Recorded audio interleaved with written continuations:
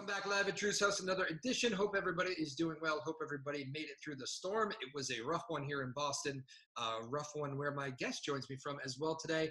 The great Linda Chorney joins us from Lincoln Sudbury High School, outstanding musician from New Jersey for a while, now lives out west, but is coming to us from New Jersey and was just in Newburyport. Did everybody follow that? Hello, Linda. That was good. Did you lose the last one? I did, yeah. You have to restart it. Oh, no, you're kidding. You know what's funny about that, people? That you don't even know. It was so good. We did a good 10 minutes already, but we had to leave. No, but the segue was great. Ooh, the segue was, my husband just tripped. The segue was great from Wahlberg into the thing. I didn't know you lost it because you had it recorded. We're going to have to start again because I'm blabbing right now. We won't fake it, though. It's got to be different. It can't be faked. Because oh, that stinks, though. I know. We didn't get your husband tripping. That's kind of funny, a funny moment. Not for him.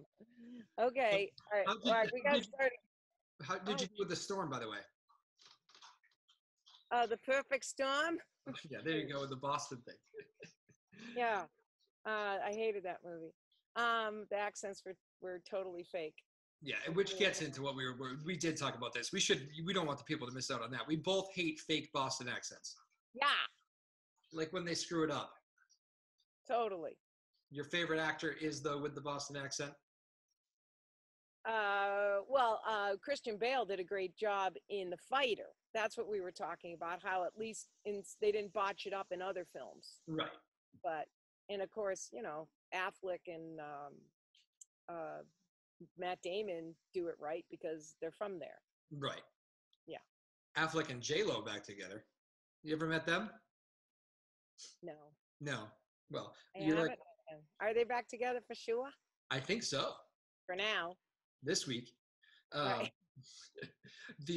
Well, let's start there then. Let's do the Hollywood thing because you are like a big time filmmaker. I'm going to say these days. You're kind of doing it all. Tell us about the new film. You're a full time musician, but also like filmmaker now. You got a lot going on.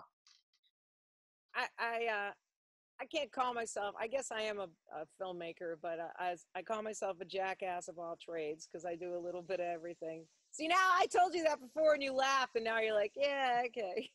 We're doing this all over again, guys, because I had a freaking phone call that ruined our last take. We love a good technical issue. Oh my God. So very good. Tell us about the film a little bit, though, just so people know. Okay. I guess you could say I'm self-absorbed because I made a movie about myself. Does that qualify? Can I get an award for having a film I made about myself? It's called When I Sing. I'm an independent musician, and I had a story that I thought was worth telling because the truth is important, and the truth gets twisted these days big time. And so I wanted to make sure the truth was told about my story, and it was a really good story. It is a good story. For those of you who don't know, you are the first Grammy-nominated independent artist, correct? For Best Americana album. Best Americana album, which is a big deal. What year was that? That was 2012. Way back in 2012 when I didn't have as many gray hairs. Now we were talking beforehand about how you were you expecting it to be your big break, and I sensed frustration from you. Did you expect that? Did you want that to go in a different direction? Did you want to be playing Gillette Stadium or something? Or what was? Yes.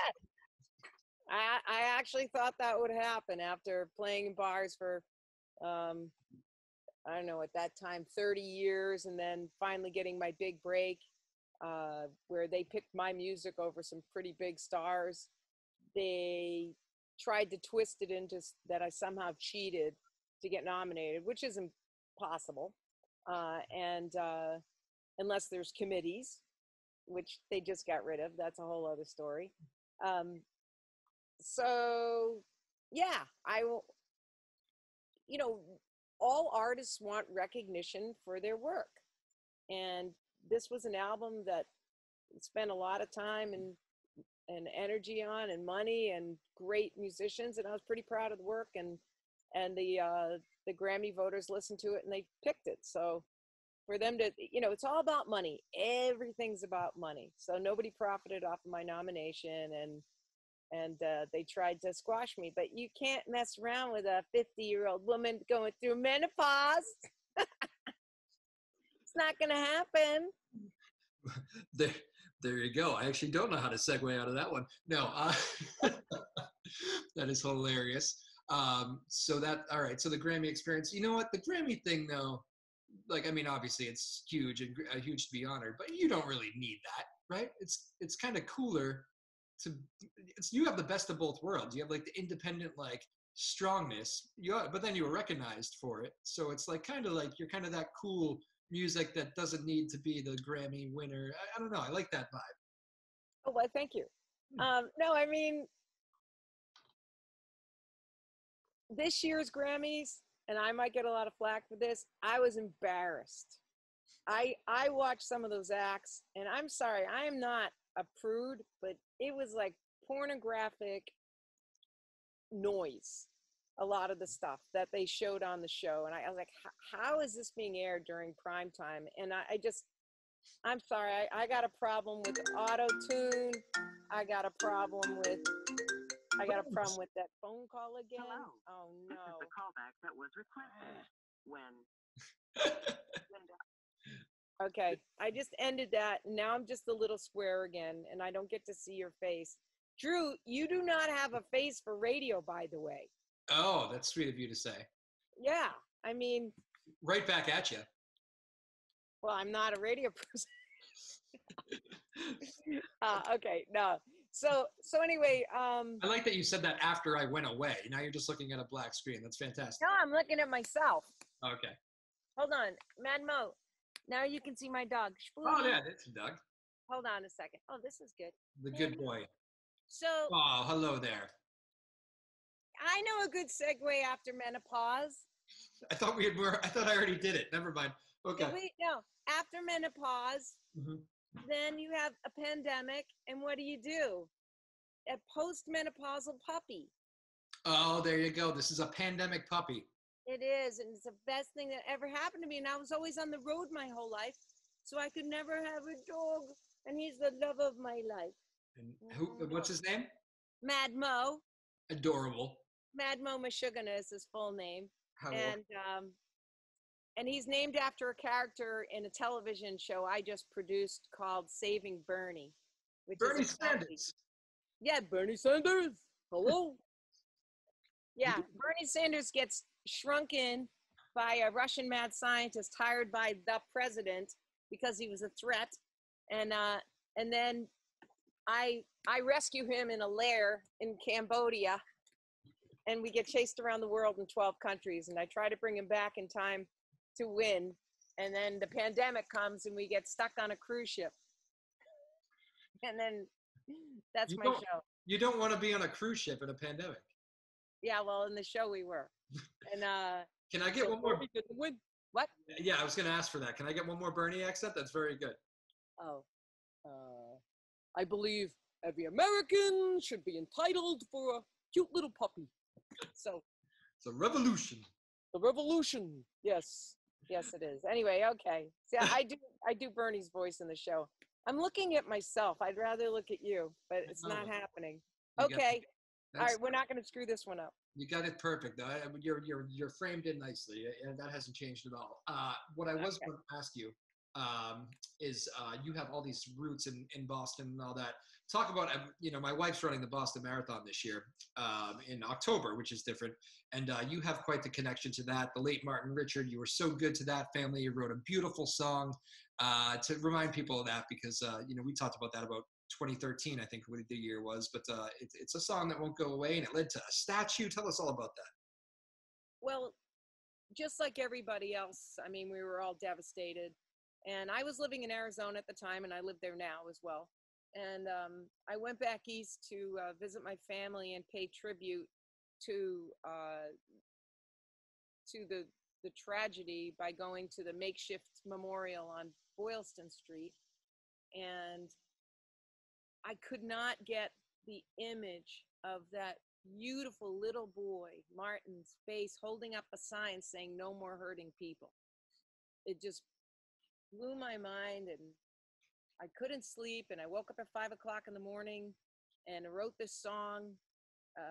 I cried out the song, really. I could barely get it out. And I can't imagine, couldn't imagine at the time, but still can't imagine what that family is going through. And so I wrote the song, and then I had my class reunion from Lincoln Sudbury, and one of my classmates, Jeff Davidson, has a school that he teaches little kids up in New Hampshire. And I heard little kids in this song, you know, in my producer mind. And I said, hey, you think the kids would want to do something? And he goes, oh yeah, let me find out. And then boom, on a Sunday, this guy, Tom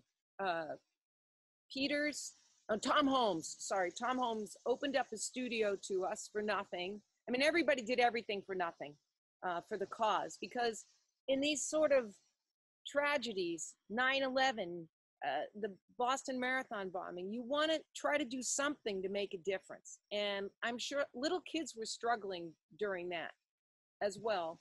So we recorded the song, and then we made a music video, and then I thought there should be a statue for Martin in his memory, holding up the sign, "No More Hurting People," because that's pretty prolific and ironic.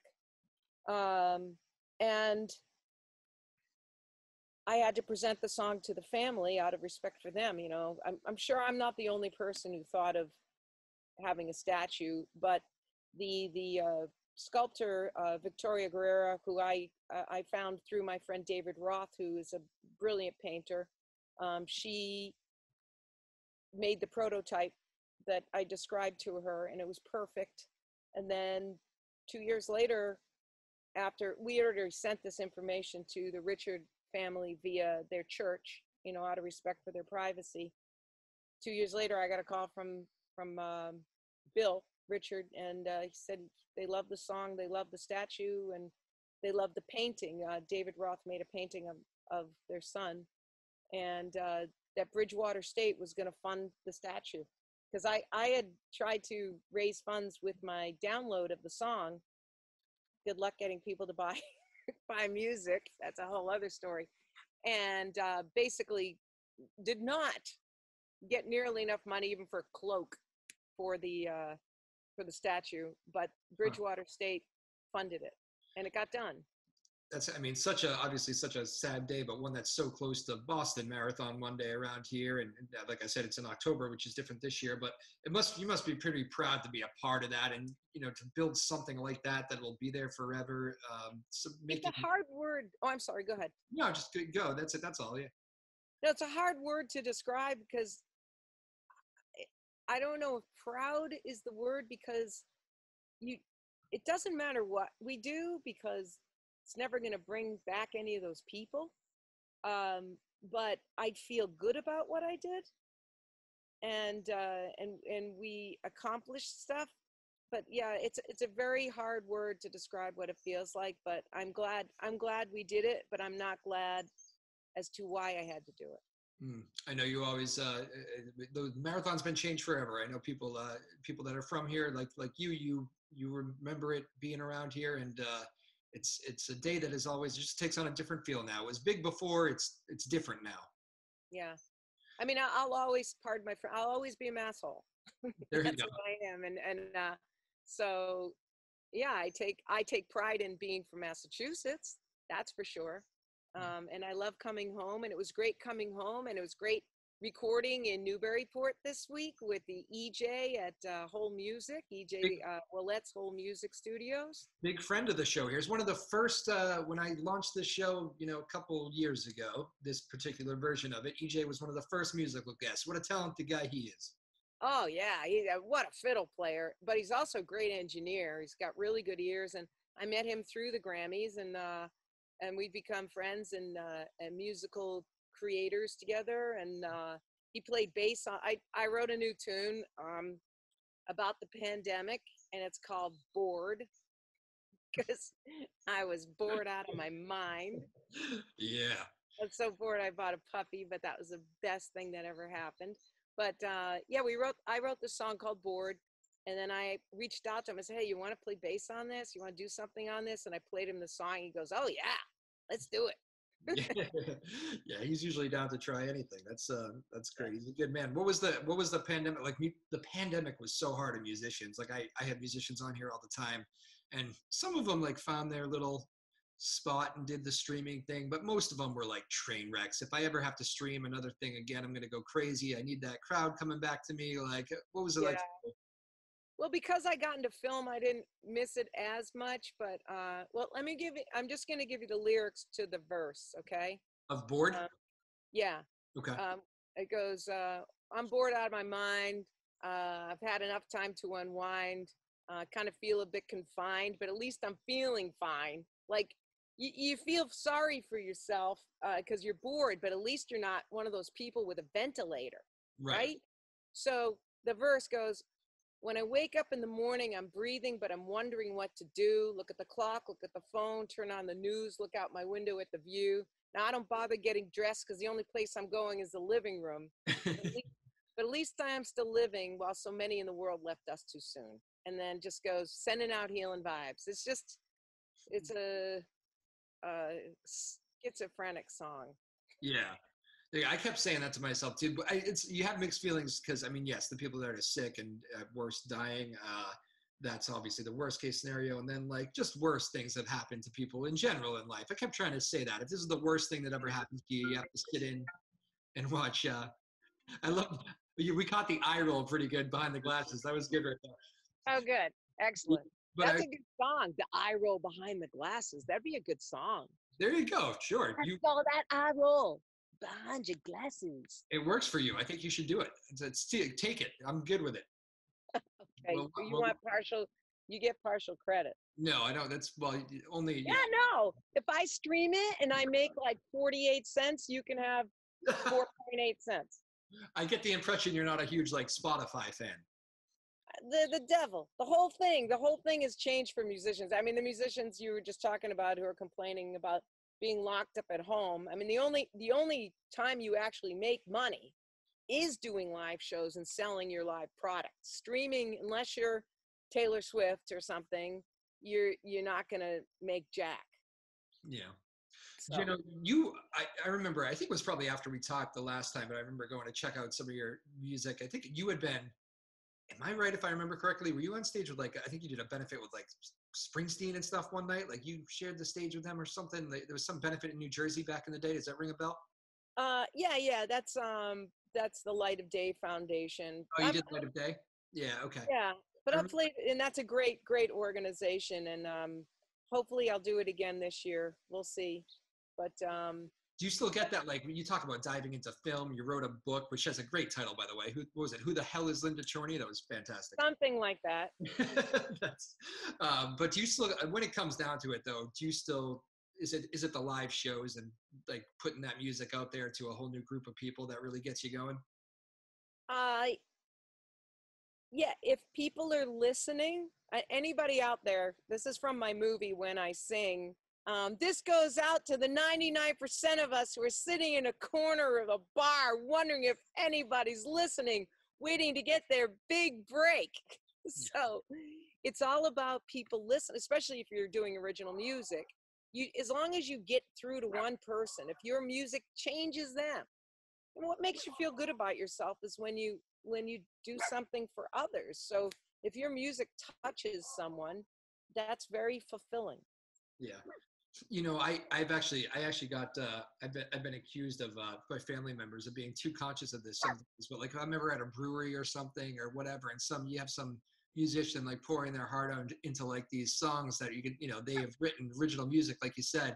I just can't stand when there's like that loud guy or girl in the corner screaming about the stupid. It drives me insane. Like just shut up and go outside. Like I don't know, it's like my huge pet peeve, and people tell me that I take that too strongly, but I'm like, I don't know, I guess maybe once you talk to musicians for years after years and see the struggle and what goes into these songs, maybe it gives you a different perspective. First of all, there's a t-shirt out there that says you're listening to live music, shut the F up. That's pretty funny, but I should get that.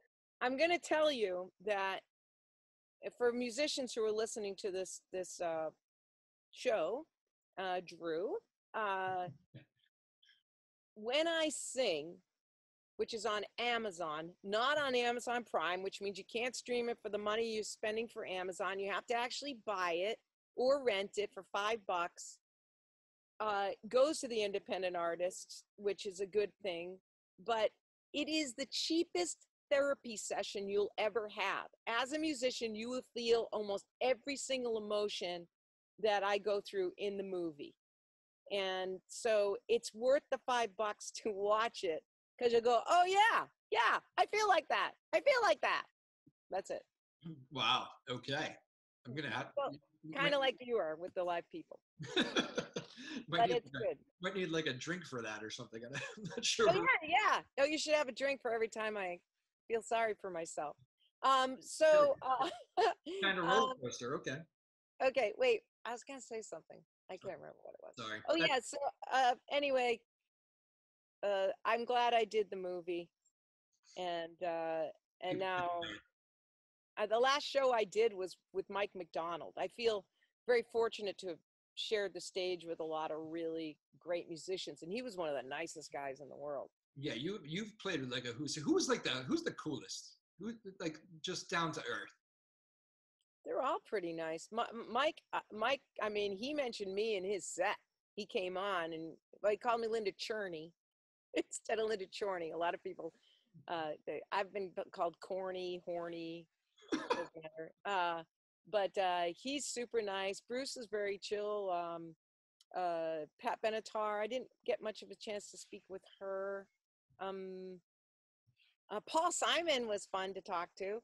Was he? I did him in Boston. I didn't do him in Boston. I played with him in Boston for, oh my God, I want to mention this. My first manager was Fred Taylor. May he rest in peace, the icon who started Paul's Mall and the Jazz Workshop. And when Nelson Mandela was released from prison in 1980, I'm going to say, I don't know, somewhere between 86 and 89, there was a giant concert on the Hat Shell. Yeah. And I wrote a song and they invited me to sing, which was pretty cool. So I played right before Paul Simon. Is that right? I had no idea that story. Oh yeah, it's archived, but wow. Paul Simon was supposed to go on, and he was stuck in traffic, so I was stuffing my face backstage, and they said, "Linda, they want you to go on now," and so I had to jump on when Paul was supposed to be on. No kidding. Yeah. Wow, that is an unbelievable story. It's funny because when they, I guess when Mandela, a couple of years ago, there was some Mandela story in the news, or Boston Connection, and they played a bunch of clips from that. And I think it was 87, if I remember. I think it was the year I was born. I think, and I was like, wow, that was an incredible event. It's funny. Oh, there we go. Your dog's hearing my dog. Oh wait, you can't see. That's right. Okay, I'm gonna show the dog, so now you can watch later. Where is he? There he is. Okay. Hello. There you go. I just put my dog inside. We knew we were gonna have a dog moment. We said we got barking dogs, so it was gonna happen by the time this was over. That was awesome. Yeah.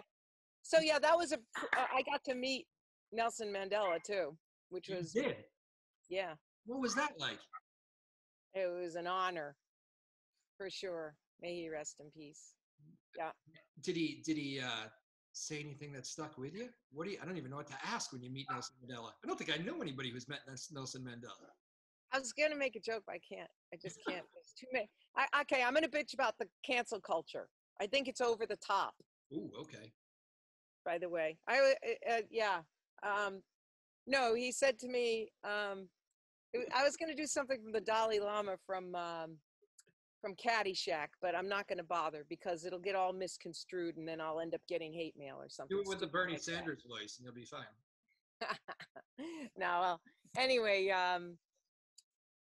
that was great. It was great, but the song I wrote in 10 languages, which was what I was invited to play, there's a modulation in the song, and I was hyperventilating because I'd never played in front of 250,000 people. I was 26 years old, or 27. Goodness. And so when I went to modulate, and not to sound, full of myself, but I've got really good pitch, I overshot the note. in front of like 250,000 people. But they all had a good time anyway. But that was I would say, the most embarrassing moment in my life musically, to have over modulated. Really? Yeah. Well, that is, I would imagine that's a tough thing. I don't know what the biggest crowd was you played before that, but that's a whole lot of people. Now, oh, okay. You know what my favorite gig was? My favorite gig. Singing the national anthem at Fenway. Now that I would think would be very hard. And I nailed it. There you go. It's in the movie. I guess I just spoiled the ending of the movie. That's the ending? But, after the roller coaster ride, that's how we end? Sort of.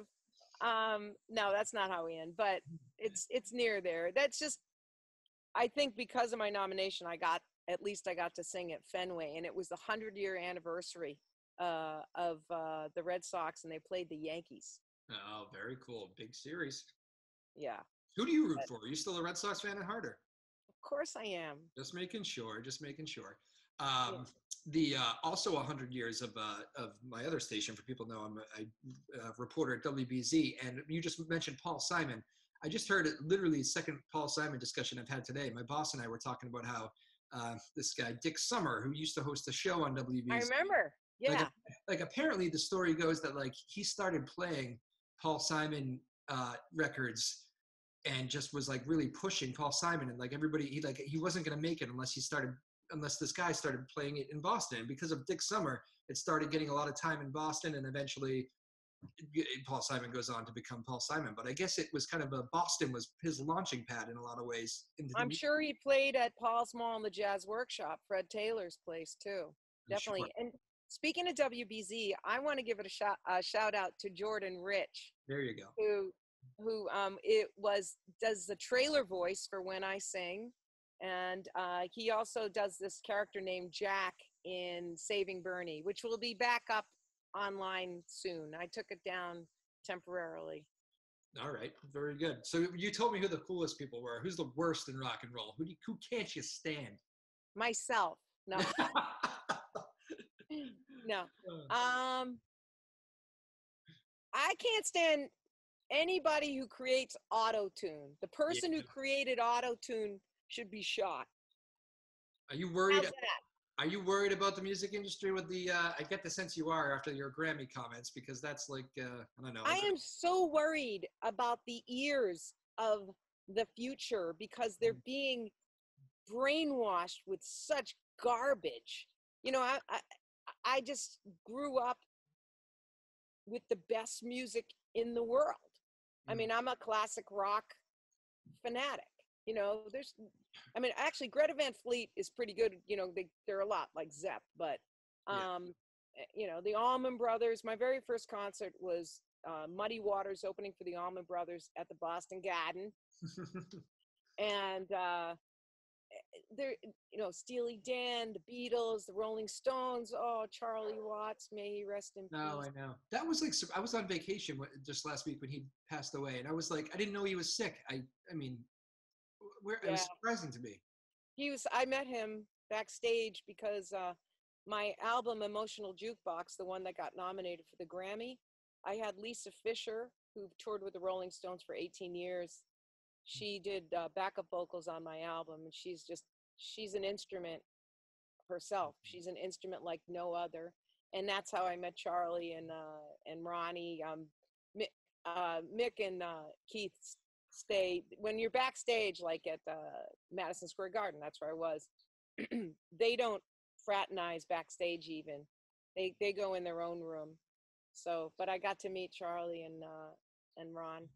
Oh, that's cool. Yeah, he was unbelievable. It's funny you can always tell how well liked. There's my dog in the background. You're gonna like that when you watch this back. Real good appearance from the dog, breaking up a good passing away story. But almost everybody came out and spoke glowingly about Charlie Watts. You can always tell how well liked the guy is when fellow musicians just come out and pour their souls out like that. He's a gentleman. Ah. You know, that's what's so lovely about him. Is the story true that he punched Mick? Have you heard that story? I have not. Mick was like drunk one night in a hotel and I think he was messing around with a song or something, and called him at some crazy hour and said, "Hey, where's my drummer? I need my drummer up here." And Watts goes up to the hotel room. Mick opens the door and he punches him and he says, it was something about I'm screwing up the line. He says, don't ever call me that again. You're my singer, and left. You're my singer. Yeah. That's great. I guess they had some, I think they were good the next hour, but yeah, great. It's one of my favorite Rolling Stones story. I hope it's true. But back to the, classic rock and real music, organic instruments, singers with expression. This auto-tune and this style of auto-tune, really, they should line them up and shoot them. It's awful. I don't mean with guns, like with Nerf balls. Yeah. Nerf balls. With career-ending Nerf balls is what you're saying. Career-ending Nerf balls. Drew, that's another brilliant thing. Yeah. That's two brilliant things you've said. Yeah, what was the first one? It was the sunglasses. Eyeball roll, yeah. Eyeball roll, yeah. So to go from that to this stuff, I mean, there's still a lot of great music out there. The problem is that music is not being heard because the labels have a lot of power. I don't know who the heck are running these labels and making the decisions on who they sign. Yeah. But what is pop now? Like, for example, I just put my song Bored, which I did with EJ and Trevor Sewell from England. Speaking of which, Zoom, the good thing about what came out of COVID is that Zoom is, it's easier. Like, I did sessions overseas while I was home, and people maybe didn't think of that before as much. But anyway, what was I talking about? Oh yeah, I put my song in, and I wasn't sure what category to put it in. I would think it's rock or pop, but these days, pop is something else. Yeah. No, I hear you. It's funny, a lot of these independent. You're right. There is a lot of good music out there still, and there are great bands and great musicians, and not getting played on the radio. But it's funny. I do feel like there's like this kind of brewing culture where like people are like kind of those independent artists. They're like really starting to gain some, especially right before the pandemic, which is why it just sucks for so many up and coming artists that were really gaining traction that this happened. But there was kind of this movement to like just get out there and see live music. And I hope it picks back up after the pandemic because there are great bands still out there. Just you're not going to hear them on your drive to work unless you. There's a new band called the Honey Sticks. Oh. Honey Sticks that my cousin's actually the bass player in LA, and they got signed with Warner, and they're going around the world now, I think. And they're really good. Are you going to tour again? I don't know. I got my puppy. I'll take him with me. I actually did a gig and put him on stage with me. You can do that. That's fine. Yeah. You can't let a dog. See, that would be a bad thing from the dog if it makes you stop touring. We need you out there. Yeah, I'll start. I was thinking of putting a band together again. My first band was in Boston, and what happened was, I played all the bars. I played the Channel and Fun Ratties and the Ratskeller and Zoots. These places don't even exist anymore. And I started losing my high-end hearing. Oh, and in fact, there's a guy in Newburyport. He owned a place called the Sit and Bull in Maynard, and he opened up a restaurant in Newburyport. I'm drawing a blank of his name. But anyway, I started losing my high-end hearing from having that bass amp and that snare going bap, bap, bap right behind you. And then you get the guitar player who turns up, and this one turns up, and that one turns up. And then you can't even hear yourself. And to me, the most important thing is hearing the singer and the lyrics, and the other things should just hug that. And so that's the hard part about having a band, unless you have a giant budget and a great sound team around you. So I like playing solo and duo. Okay, love that. You're going to be a great rapid fire candidate. I know we're going to get you out of here. You're traveling today, right? You said? No, I just have things to do before I go to Iceland. I'm going to Iceland. Oh, that's ice. Yes, excellent. That's third time you said? Third time's a charm. Yeah. Be good. Again, Linda Chorney. Okay, rapid fire. Ready? First thing that comes to your mind. For just a minute of this. First thing that comes to your mind. Favorite venue you ever played? Fenway. Okay, good one. Boston That answer. was not rapid though. That was bad. Yeah, it's not bad. You'd be surprised how people struggle with this. We talked about the coolest people. Who was like the funniest artist you've ever, the big name artist that you probably wouldn't think was funny? Like, who's the funniest, made you laugh? Good conversations. Me. I don't know that. I didn't know that many that were funny. I mean, I like to do funny on stage. Oh, John Eddy's pretty funny. Okay. You know him. John Eddy. Good one. Favorite city outside of one that you've lived in? What's your favorite visiting place? In the United States or? Around the world. Oh, that's hard. Rome. Rome, like it. Favorite TV show? Not yours. Curb Your Enthusiasm. Like that one. Favorite movie of all time? Planet of the Apes. Favorite concert? And Harold and Maude. Okay. Favorite concert you've ever seen? Well, that's hard. And the Allman Brothers. Any Allman Brothers show. Any Allman Brothers show. First album you ever got? Meet the Beatles. Meet the Beatles. Yeah, that's not the first time we got that answer. All right. And how did you like Newburyport? That'll be the final one. Let's end there. Did you enjoy your time here? Oh, Newburyport's beautiful. Ted. Ted is the guy who owns the place in Newburyport, who owned the bar. Nice. Good dig out of you. Rapid. That's rapid. 10 minutes later. You enjoyed rapid fire. That's good. Yeah, rapid delayed fire. Rapid. That could be the name of the album. Rapid delayed fire. Yeah, you don't like it as much. That's fine. Not as brilliant as some of your other stuff. We'll think of something. But yeah, Newburyport is. But you know, I didn't have time. We were in the studio. EJ, Willette, and I were the entire time mixing this week. Last time I was in Newburyport, I did a show at the fire station. You know that place there. And we showed my movie there, and we got time to walk around and go to the beach. So it's beautiful. Cool. Well, I personally think you are fantastic. I enjoyed listening to a lot of your stuff after we spoke back in 2013, and this was kind of a nice little thing to see you come back around. It was accidental. I didn't know you even knew EJ. I happened to see him post a Facebook picture, and I said, Linda. Oh, that's how that worked? Yes. Okay. Well, I appreciate you reaching out to me.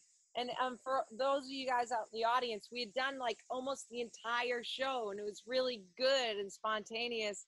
And then I had a call come in from American Airlines, and it cut us off. Yeah. So we had to start all over again. Do you think the first one could have been better? The second one was just different, I think. I'm not necessarily sure better. Yeah, I don't know.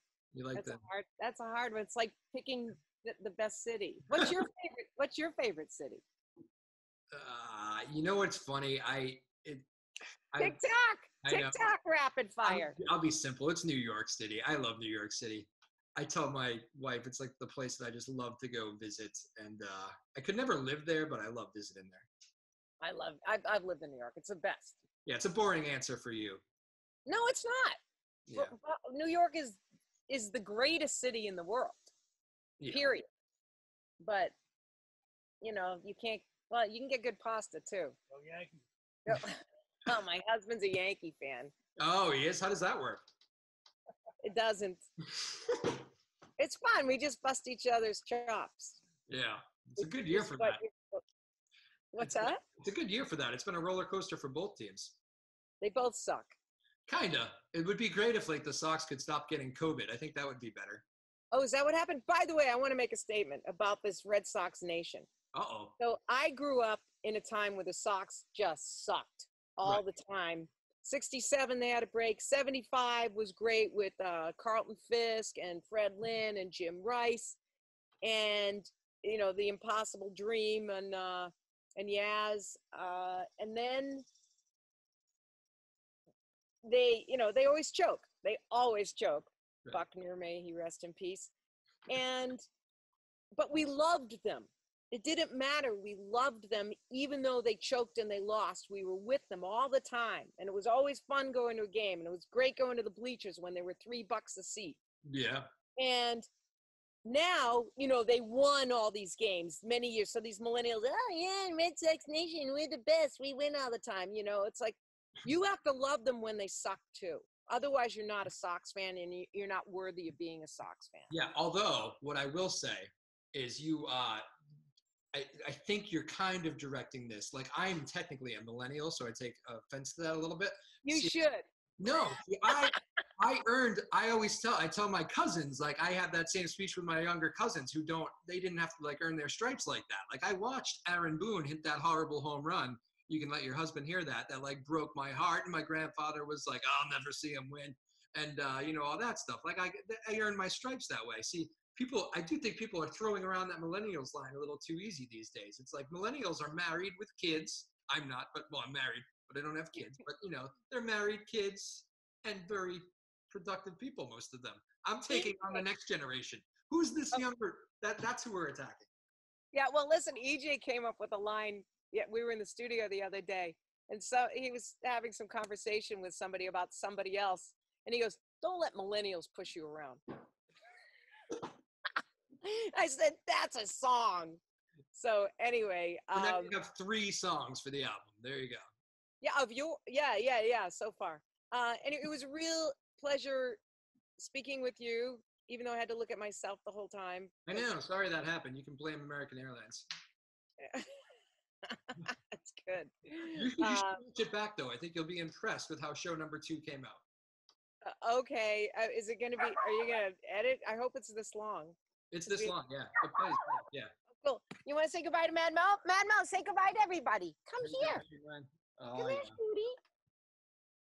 Scooty. He wants me to throw the ball. He's got the ball. We're going to do it. We're going to have both dogs in the picture here as soon as you get. Okay, hold on a second. Mad Mo. It's going to happen. Mad Mo. Can you see him? No. Oh, yeah, there he is. Oh, yeah, good ball. Okay. Oh, yeah. Now, this is a good way to end. Linda, thank you. Thank the dogs. Pleasure as always. Drew, we'll have to meet each other next time. And thank you so much for having me. Mad Mo, say goodbye. Okay. See you later. Go Sox. 30 seconds of Bona coverage with Linda Chorney. What did you just say? Now I can see you. I don't know what you hit, but I can see you now. I have a feeling this was more of a you thing. Oh, definitely, because only millennials how to use Zoom. I'm an old fart. I hate Zoom. I don't want to ever use it again. No, I like it. It's a fine product. I don't know. I miss the studio. Like, usually I have people play music for me, and I have like the most spoiled thing in the world. I have full bands come on. They play 5 songs. I don't have to do anything. Mm-hmm. Oh, I just went into the studio to visit Jordan, JR, Jordan Rich, and Mad Mo came and pooped all over his studio. Nice. Yeah, it's well played. So you missed that. Yeah, I guess. Do you call him JR? No, I call him Jordan. Okay, me too. I've never heard anybody call him JR. Yeah, JR. I don't know. Yeah, you'll have to ask him what's behind that. But he's funny. Oh yeah, he's a funny guy. He's great. He does great impressions too. Great impressions, great voiceovers. He's a very funny man. You're very right about that. He's also a really nice man. Very nice man. Yeah, and so are you, Drew. Glad to see you. To say, can I see your dog now? Oh yeah, we can do that again. Mookie, actually, where is he? Mookie, come here. Sometimes he hops up with me. Come here. He escaped last night from the backyard with his brother. Here he is. Ready? With bad weather coming. Look at that guy. Hi there. Mookie, say hi. Oh, hello. Hello. You are so beautiful. I'm going to meet him next time. Yeah, actually, I think is Henry over there? No, Henry's. I got another one too. He's running around somewhere. Okay. I've lost control. Hey, by the way, I wore sunglasses, Mr. Millennial, because I was too lazy to put eye makeup on this morning, and But you couldn't hide the eye roll. I could not hide the eye roll, no matter what, even with makeup. Bye. Bye, Linda. That was fun. Hope you all enjoyed that. Linda Chorney, outstanding artist, joked about being a filmmaker, but she actually has put together some very cool films. Go buy that if you have a chance.